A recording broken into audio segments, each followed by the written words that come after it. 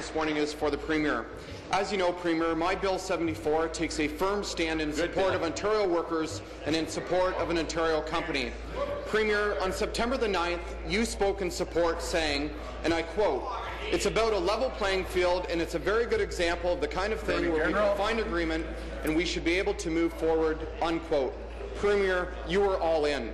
But on October the 2nd, you stated, and I quote, "I will not be supporting it, assuming that the decision is not appealed, so that's the decision," unquote. Well, Premier, you have both flipped and flopped, but the time for clarity is now, and thousands of workers at Ellis Don are eager for your word.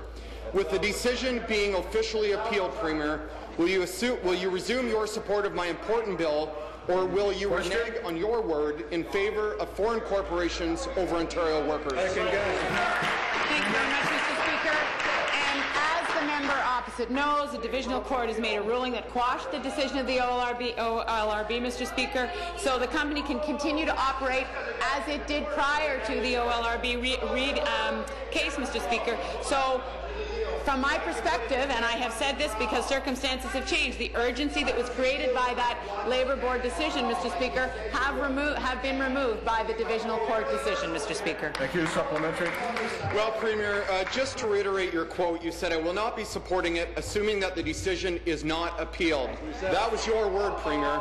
Your lack of leadership and lack of decisiveness has risked an Ontario success story and thousands of Ontario construction jobs. My Bill 74 will maintain the status quo for Ellis Don and will settle this issue once and for all. Premier, you stated that you would not be supporting my bill, assuming... Attorney General will come to order. Second time. Premier, again you stated that you would not be supporting my bill, assuming it was not appealed. However, despite the appeal, you have chosen to stand with foreign construction companies instead of Ontario workers. Based on your past statements, it is obvious that your government expects the Divisional Court ruling to hold. Premier, when did you tell the sheet metal workers and the electrical workers that you expect their appeal to fail, and why do you refuse to stand up for Ellis Don and their thousands of employees all across Ontario? Thank you very much, Mr. Speaker. And I think the member opposite knows full well that there has been no appeal granted at this point. There's a leave to appeal before the court.